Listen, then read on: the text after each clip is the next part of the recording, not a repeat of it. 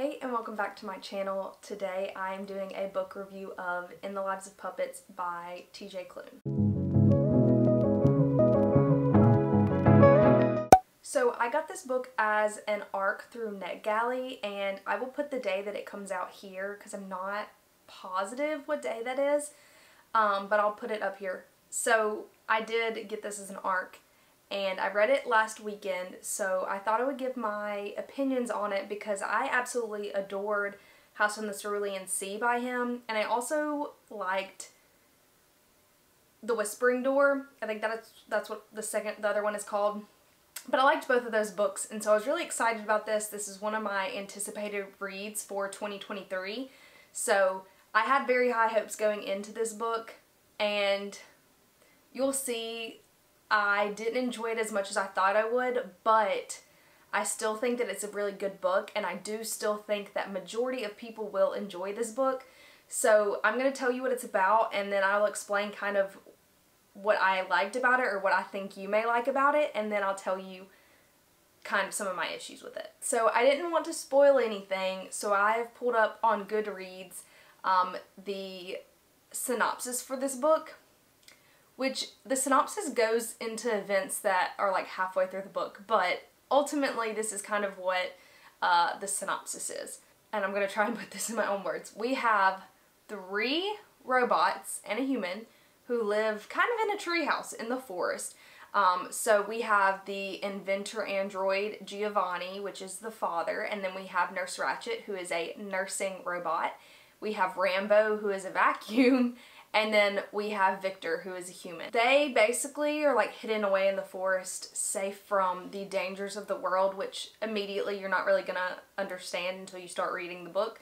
And one day, Nurse Ratched, Rambo, and Victor come across a damaged android, Hap, who he takes back to his house and he repairs and brings him essentially back to life after he has a dead battery. With this, unwillingly, they alert other robots from Gio's former life of where they are, and so they start to come after them.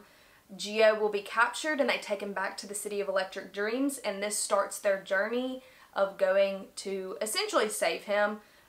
So they're journeying through this world that Victor has never really seen or been a part of. He's lived in the forest in this treehouse his whole life, and so it's their journey to try and get him back, and it's all about how can you accept betrayal and forgiveness and finding love in ways that may be a little different.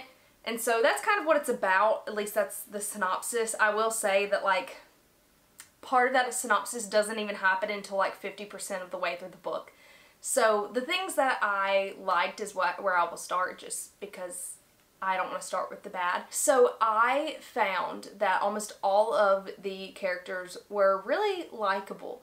Nurse Ratched is absolutely hilarious. She's kind of sociopathic, makes a lot of comments about murdering people, and it's very funny. She makes a lot of inappropriate comments as well, and that make the others uncomfortable. So she was like the comedic relief of the whole thing. I really enjoyed all of her dialogue within the book, and this is like a pretty humor-filled book just through the dialogue, which is obviously fun.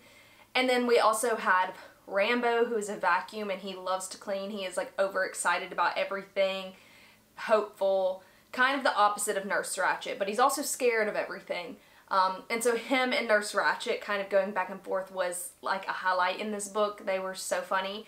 And Victor was just kind of the one there to steady them, and they all kind of show this loyalty to Victor that's really cute, because they're like essentially a little family, like they've made a family with these robots and this human.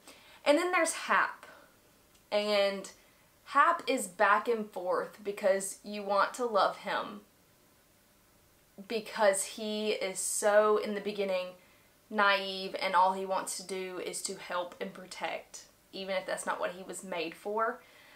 So him and Victor's relationship, he kind of like almost imprints on Victor, is kind of a main focus in this book, and their relationship is very heartwarming and sweet.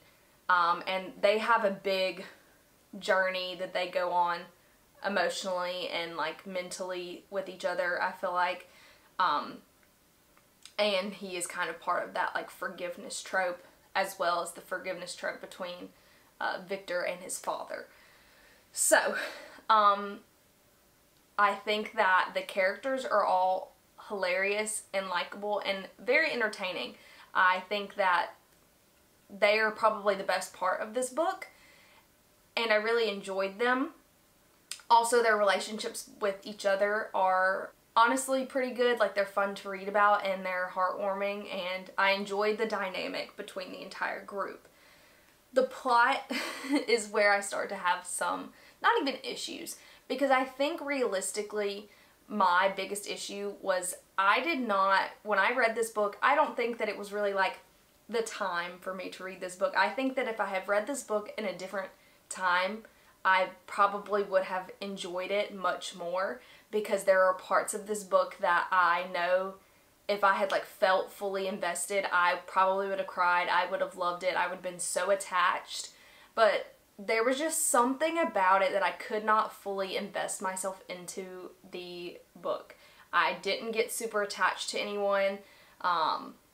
And at some point it was just like I was reading it because I needed to finish it. I don't know if it was the pressure of I've like been running out of time on finishing this arc, which I think honestly has a lot to do with it, that I was feeling like the pressure to read it. I feel like if I had picked it up not as an arc just because I wanted to and there was no pressure there for me to finish it, I would have enjoyed it a lot more. So I do think like it's still very enjoyable, and I probably would have absolutely adored it if I had read it at a different time.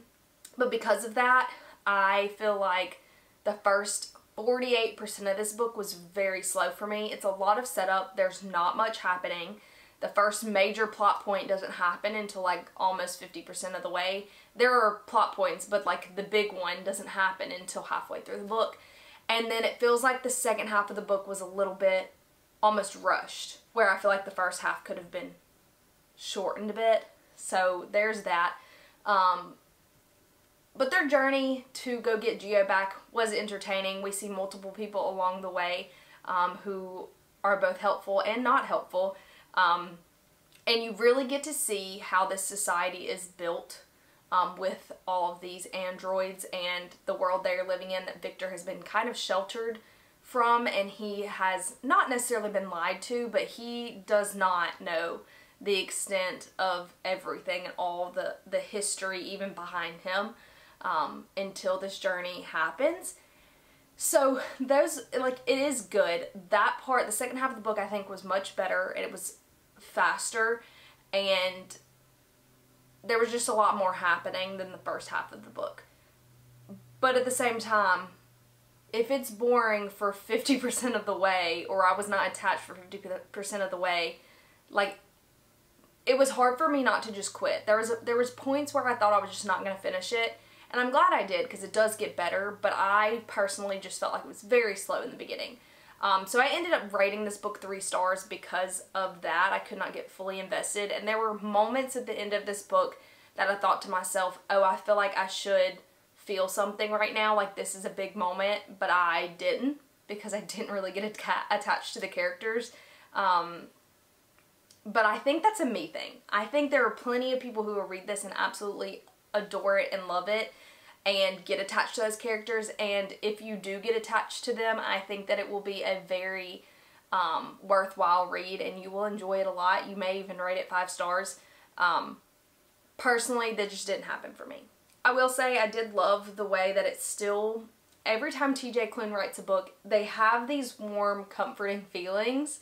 I always say this when I talk about House of Miss Cerulean. I say it just makes you feel warm inside and like fuzzy inside, and that's why I've recommended it to people, because I've never felt more happy reading a book and just like warm and hopeful inside than I read that book. And it's kind of a theme amongst his books, and that's the same with this one as well. So I was really glad to like see that it still gives those same feelings as his other books. This is technically fantasy science fiction, which may be another reason I wasn't super into it. There's a lot of robots, and building things, and that's not my biggest, you know, vibe, so I think that may have also just had to do with it a little bit. But if you like science fiction fantasy, then you probably would enjoy this book as well. Overall, I think the things that this book does really well are, honestly, I thought it had pretty good world building. It just takes you a while to learn it as you're learning it through another character. It has great banter. Like, I mean, that is like the #1 thing this book has, is banter. It is so good. These characters are hilarious and just like witty, and the things they say. I mean, I laughed multiple times at it just because these characters are just so good. The characters are the best part, and I don't even, it makes me sad that I didn't get attached to any single one of them enough to like feel something towards the end of it, but I did still really enjoy their characters, and I think that you may get attached if you read this book. I know a lot of people loved it that have already read it, so go into it knowing that like it's got great banter, like chef's kiss banter. That's like one of the best things it has. And like with that, there's very good relationship dynamics between all of these characters. The characters are the best part, okay? The plot may have been lacking a little bit, but the characters are good.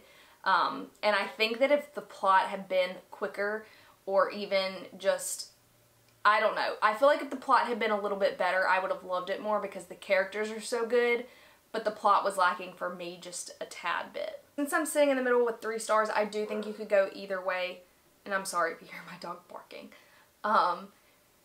You're either going to love this or you're just going to think it's okay. I don't think it's as good as his other 2 books that I have read personally. I think that those 2 books made me have higher expectations for this book than maybe I should have. But I do still think it's good. It's just hard when you're comparing it to other books by him that I loved so much, that they just didn't meet that standard for me personally. Obviously, this is all my own opinion. But I will say, despite this, I still recommend it. I do think that you should give it a shot and pick it up and try it out for yourself and see what you think about the book, because I think it's worth giving a shot, just because everyone likes different things, and I think that the plot still leaves room for you falling in love with these characters and feeling really emotional and having your heart kind of opened up to all of them through it. And I think that there is a really good theme amongst the whole thing of forgiveness and love and loyalty and friendship and family, essentially, and what you'll do for each other and how you decide who is family and where your like loyalties lie, kind of thing. So I think that overall, and I feel like it also has a really good theme or meaning, message behind it of like choosing who you want to be. And not letting your past define you. You could have been something before, but if you've changed and want to be something different, you get to choose your own fate, and you get to choose who you are and what you make of your life. And so that is like a huge thing in this book, is like choosing to be your own person and choosing the life you want for yourself.